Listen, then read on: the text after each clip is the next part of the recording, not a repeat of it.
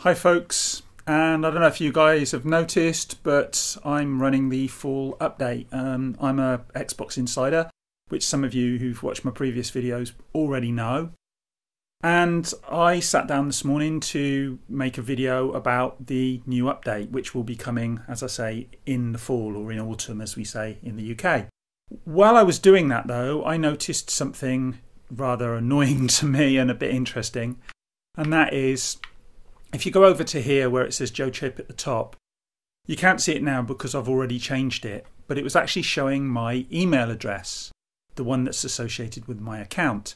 Now obviously if I'm making videos, that would then show up my email address, which is the email address that I don't want going out to people.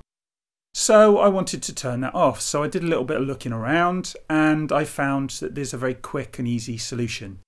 So if you've got this update, or you get this update in the future when it comes down to the general Xbox population, then this is the way to solve the problem and get rid of your email address on your home screen. And first off, what you do is you hit the Xbox button, and then if you look at the top there, I'll go into this with my next video, but they've changed the layout. But you're at the top and you want to go all the way to the right now. It used to be all the way to the bottom when it was located on the left, but all the way to the right now. Click on that, and if you look here, you've got account and all the usual stuff, and you want to go into sign in, security and passkey. And then once you've gone into sign in, security and passkey, you'll get this screen here. And if we go across and then all the way up to the top, it's got my email there and there's a checkbox. Now that would be checked, and that would then show the email address on the home screen.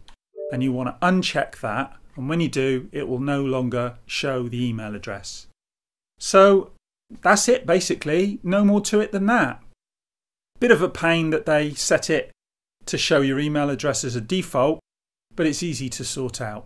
Hopefully they'll make it so that it defaults to not showing the email address, and then people won't have to use this video and go through a lot of rigmarole to try and find out what's going on.